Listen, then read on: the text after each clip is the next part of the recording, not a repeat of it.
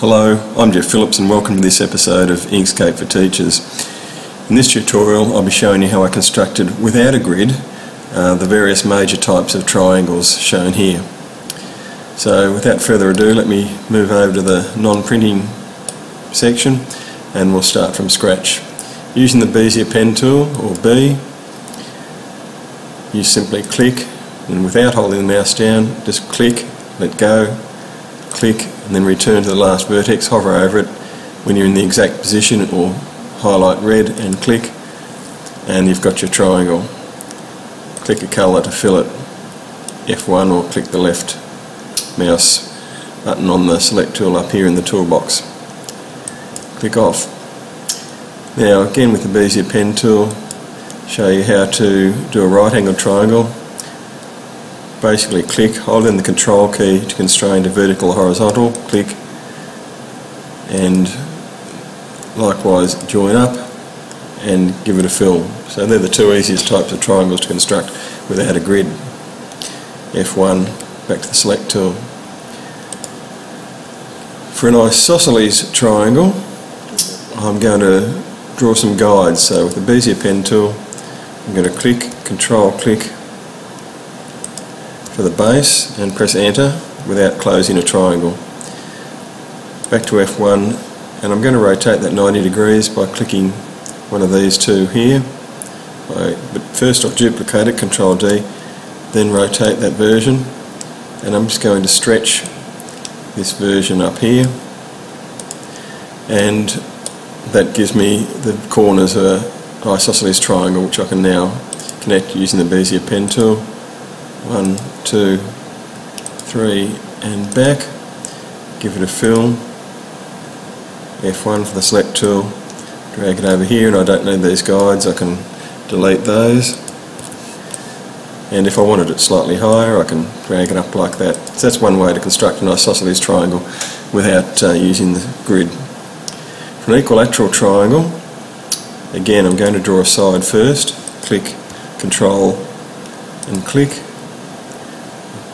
Oops, my little box here is in the way, so I'll escape from that, move that away. Click, control, click, and enter just to finish the side. F1 or select tool. Now I'm going to duplicate that, and using the square bracket, left square bracket key, 1, 2, 3, 4, because it's 15 degree increments, 4 lots of that is 60 degrees. And there's one of the other sides. While that's highlighted, I can reflect that in a vertical axis. Oops, Control Z, Control D to duplicate it first, then reflect it in a vertical axis, and I've got my two other sides. Make sure the snap to nodes is highlighted there, and I'll just drag that into position. Now, that's all very well, but if I try to click that part of it and fill it, it won't do so, because you can't fill a line.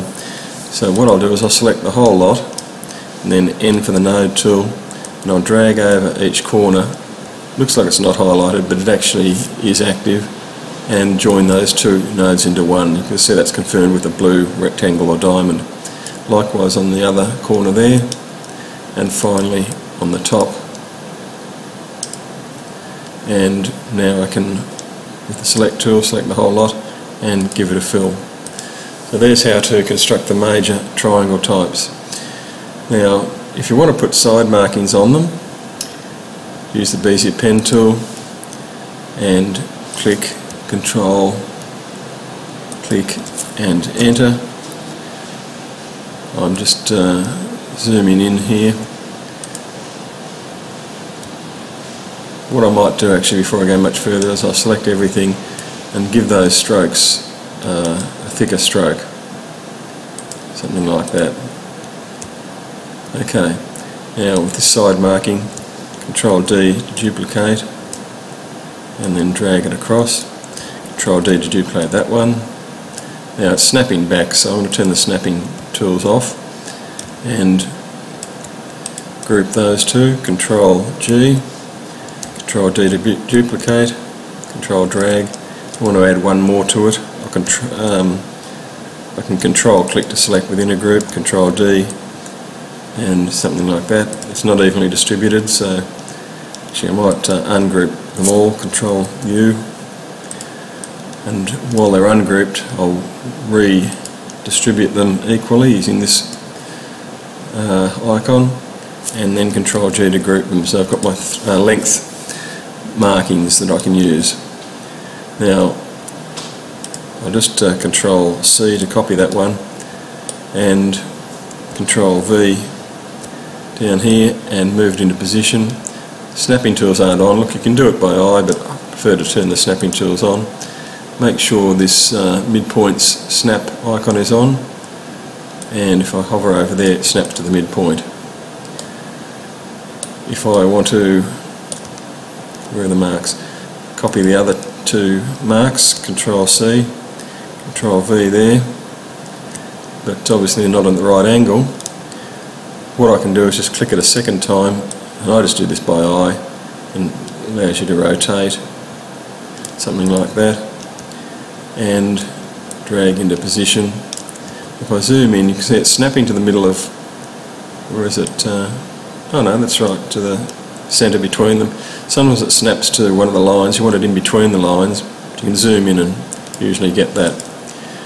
While that's highlighted, Control D to duplicate, reflect in a vertical axis, and Control drag across to here. If it's not snapping, let go of Control and just move it until it snaps. And that's how you can do the line markings. I won't do all the other triangles. The idea is the same. If you want to do a right angle triangle in the corner of the right angle triangle, click the squares tool and Control Shift and drag a square. Give it the right stroke width. I think it was 0.5 I had before. F1 to select, and just drag and snap it in the corner there. So that completes this tutorial. I'll just show you how my others look with the side markings. You can see I've got them in position there. Hope that is of some use, and as always, thanks for watching.